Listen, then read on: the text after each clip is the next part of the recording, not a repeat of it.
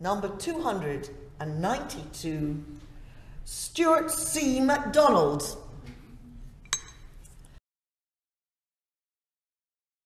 Stuart MacDonald. I beg to move that the neonatal care leave and pay bill now be read a second time. And that is because this bill paves the way for the introduction of neonatal care, leave and pay. I am grateful to all honourable members for being here to consider this proposal, and I very much hope to support it. But what we can and what we must do is help to relieve some of the practical and financial challenges that accompany that experience.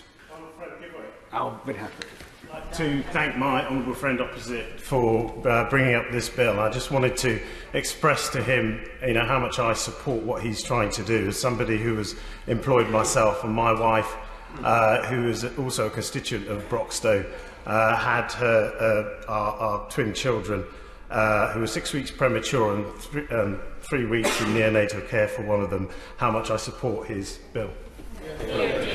I'm very grateful to the Honourable Gentleman for his intervention, and as I said, I think the most powerful advocates and the best arguments come from those with direct experience, so I'm really grateful to him for staying behind and for lending his support this morning.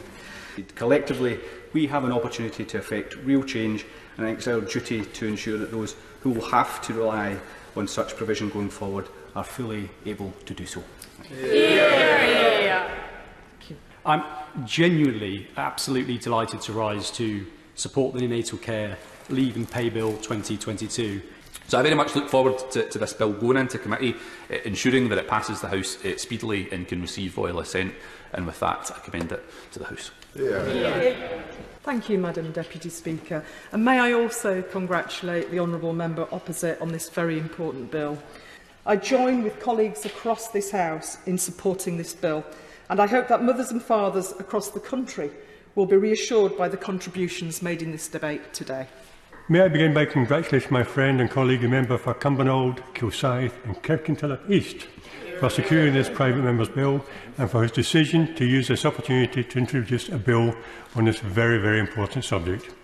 Madam Deputy Speaker, this bill has my strongest support, and I hope it receives the full support of the House. Thank you. Thank you very much, Madam Deputy Speaker, and I congratulate the honourable gentleman, the member for Cumbernauld, Kilsyth and Kirkintilloch East. And that is why I hugely welcome what the honourable gentleman has brought forward in this bill. I look forward to supporting it today, and I look forward, should he so wish, to serving on the Bill Committee to help make sure we get this into legislation as swiftly as possible. Thank you, Madam Deputy Speaker.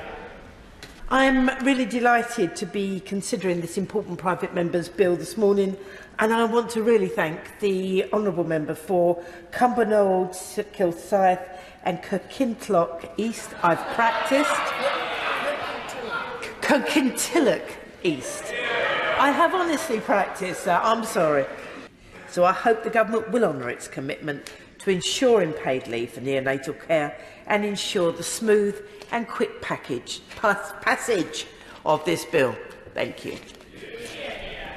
Thank you, Madam Deputy Speaker, and may I also congratulate the honourable member for his bill today. I won't even attempt to say your constituency, but I'd love to visit one day. So if that I absolutely endorse it. I wish you the best of luck today, and I would urge the Minister to please, from the dispatch box later, in her first week, she's doing a fantastic job in her first week, to make this go through, because I think you will have a legacy for generations to come who will talk about this day for many years. Thank you very much. Congratulate my honourable friend, the member for Cumbernauld, Kilsyth and Kirkintilloch East, for choosing paid neonatal leave as the topic of his bill. And so, needless to say, I fully back the bill and hope that the Minister, despite and the Government, despite the mayhem all around her at the moment in Government, will see this paid leave rolled out as quickly as possible so that all parents are as lucky as we are.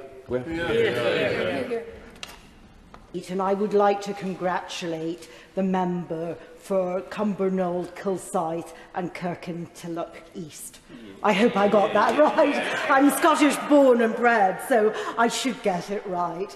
They should be doing everything that they can to support their baby, and they also should have themselves the support of society. Their place is there. It is not in work at that time. Thank you very much, Madam Deputy Speaker, and thank you for indulging me this morning. I wasn't going to speak in this debate, but I've been so inspired to hear everybody else that I feel I must add my personal and obviously our party support to this bill today. I want to thank the Honourable Member for Cumbernauld and the rest for bringing forward this bill. It's so important, and I want to thank the Deputy Speaker for her eloquent words there, which highlight just exactly why we're doing this. It's really important that we get this bill on the statute books to benefit the parents and the babies across the United Kingdom. Thank you, Madam Deputy Speaker. Thank you, Madam Deputy Speaker. It is a pleasure to be replying to this bill here today, and I do thank the Honourable Member for bringing it forward and all my honourable friends who are here to support it. I was very glad to see it top the ballot and for the Honourable Member for Cumbernauld, Kilsyth and Kirkintilloch East to take up the work. I think the trick is to just say it quite fast, isn't it? I just would urge the House, as I said, I'm very pleased to see the spirit of cooperation today. I would urge this House to give this a second reading today. I hope that we can get it through committee as quickly as possible, as the Honourable Member said, and hope to see it become law as soon as we can. Thank you very much, Mr Deputy Speaker. I would like to thank the Honourable Member for Cumbernauld, Kilsyth and Kirkintilloch East. It'll be Cumberland from now on, I'm afraid. Strong. I am pleased to confirm that the Government will support this bill. It is good to see there is support from across the political spectrum in the House for this important measure, as is clear from the debate today. I look forward to continuing to work with the Member for Cumbernauld to support the passage of these measures. Thank you. I was optimistic coming to the Chamber today of support, but it has taken my breath away to an extent. We've had one member suggesting a visit to my constituency. We've had a very talented former minister requesting to serve on the committee. The answer, of course, is yes, particularly if we can bring a friend. And we even had a very welcome and powerful intervention from Madam Speaker in the chair as well, which I think we all very much appreciated. So again, as I said at the outset, I think the best advocates for this cause are those who speak from personal experience, and I'm really particularly grateful to MPs who have spoken from that point of view today, and I look forward to working with you all in the weeks ahead to see this bill through. Thank you very much. Having observed that this bill has total unanimity of support in the House, I don't think it compromises my usual impartiality if I seek to add my congratulations to the Honourable Member for Cumbernauld, Kilsyth and Kirkintilloch East. It's quite easy when you know how. Cumbernauld, Kilsyth and Kirkintilloch East for bringing forward such an excellent bill, and having myself given birth to a premature baby 1 week after a general election and in the middle of a Conservative leadership election, I can understand some of the stresses and strains that have been expressed this afternoon. The question is that the bill be now read a second time. As many can say aye? Aye. The contrary, no. I think the ayes have it. The ayes have it. Congratulations, Mr. MacDonald.